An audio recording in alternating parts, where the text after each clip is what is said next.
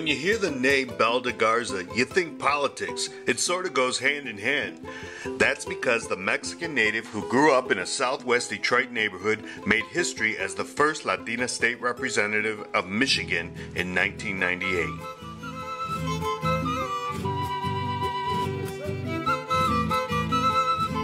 As this year's Spirit of Frida Political Award recipient, it's easy to see why Garza qualifies. She has a long history of contributions to Hispanic advocacy and the implementation of numerous inclusion programs while being politically inclined. Garza served in the state legislature for 4 years as a Democrat representing District 8. She, along with State Representative Belda Garcia, 86th District, implemented several firsts for Hispanics in Lansing.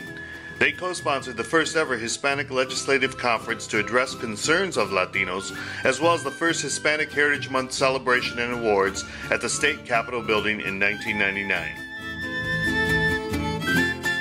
Also, as a state rep, she worked diligently on constitutional law ethics, tax policy, and gaming and casino committees, just to name a few. Her first professional job came in 1982 with the Michigan Metro Girl Scout Council. She worked there 16 years. As an assistant executive director, Garza established an outreach program to encourage Hispanic girls to participate in scouting programs, cultivating future Latina leadership in the region.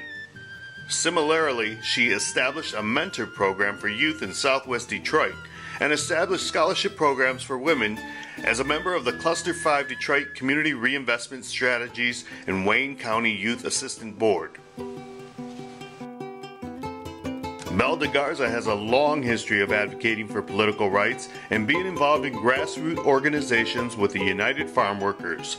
She has served on many nonprofit boards such as New Detroit, the Detroit Hispanic Development Corporation, and local Hispanic Heritage Month committees.